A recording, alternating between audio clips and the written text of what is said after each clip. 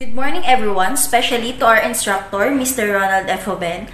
I am with Mr. Lupo, Ms. Villarama, and Mr. Villasoto. And today we will discuss to you our topic about Meat Inspection Code of the Philippines.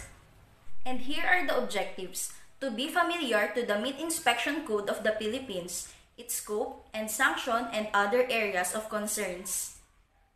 Meat is animal flesh that is eaten as food. It is also valued as a complete protein food containing all the amino acids necessary for the human body.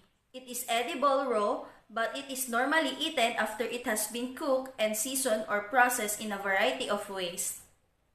Importance of meat as food. First, important constituent of human diet because meat is mainly composed of water, protein, and fat.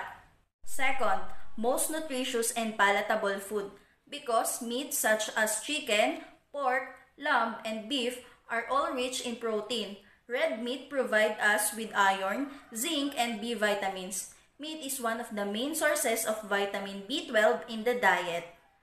Third, provides proteins of high biological value, minerals, fatty acid, and wide range of essential vitamins to the human body.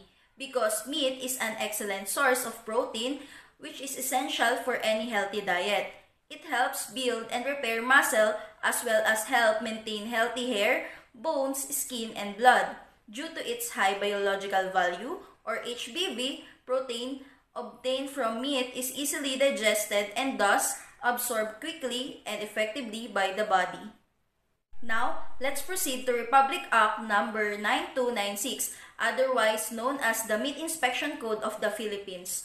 This Republic Act aims to strengthen existing rules and regulation governing meat importation to make them comprehensive, clear, and transparent, and ensure the safety and quality of imported meat and meat products through inspection and documentation.